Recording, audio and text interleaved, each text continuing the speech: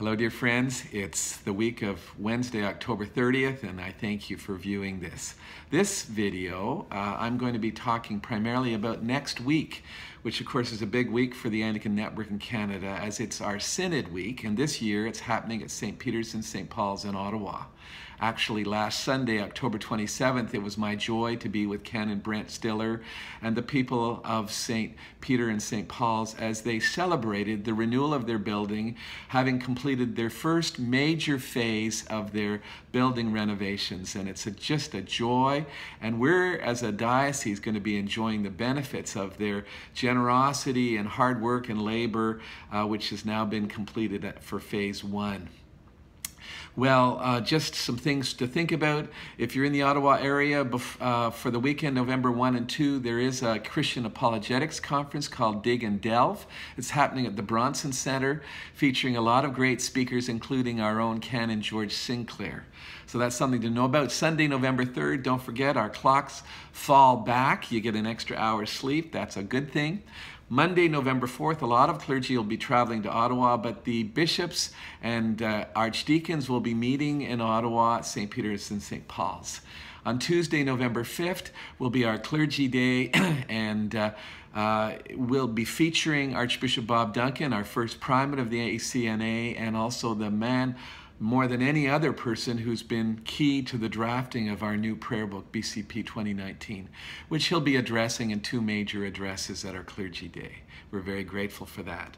Wednesday, November 6th, is the beginning of our Synod proper, which will begin with morning prayer and then declaring of Synod open, and then a presentation by Archdeacon Paul Charbonneau on life as it's seen throughout the Bible. And then we go into our workshops, which were all about the 5 priorities, which we pound away at. We continue to work away at those. And so that's, and then on Wednesday evening, the Synod opening Eucharist. We call it opening Eucharist, even although we will have already had a day together. And it will be, among other things, featuring my charge, the charge of the bishop. It will also feature the renewal of ordination vows by all our clergy and the blessing of oils which our clergy use for blessing and anointing for healing. So that's the Wednesday night. Thursday morning will feature, and Friday morning, the Reverend Dr. Jim Salladin. We're thrilled to have him back in Annick. He's now in New York, but he was ordained deacon and priest in Vancouver in Annick, and so we claim him as our own, and he'll be teaching on Colossians. Our Synod will be making its way through, including many things, including, for instance, the Harvest Task Force, follow-up to our last Synod. And then the Friday final Eucharist will have Bishop Andy Lines. So that's the broad strokes. Well, the theme, of course, is Colossians 1, 28 and 29, which is Him we proclaim, speaking of Jesus, warning everyone and teaching everyone with all wisdom, that we may present everyone mature in Christ. For this I toil, Paul says, struggling with all his energy, that he powerfully works within me. Colossians 1, 28 and 29.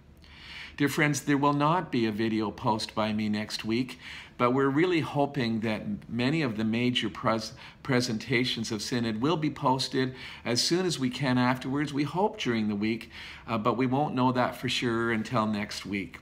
I just wanted to end by saying, I always end by saying, search the scriptures daily, and every opportunity open your mouth and speak about Jesus. That's not only from Acts 8, but did you know it's a very Anglican idea as well? We do morning prayer every morning, and my wife and I begin with the invitatory where I say, O Lord, open our lips, and she responds, and our mouth shall proclaim your praise.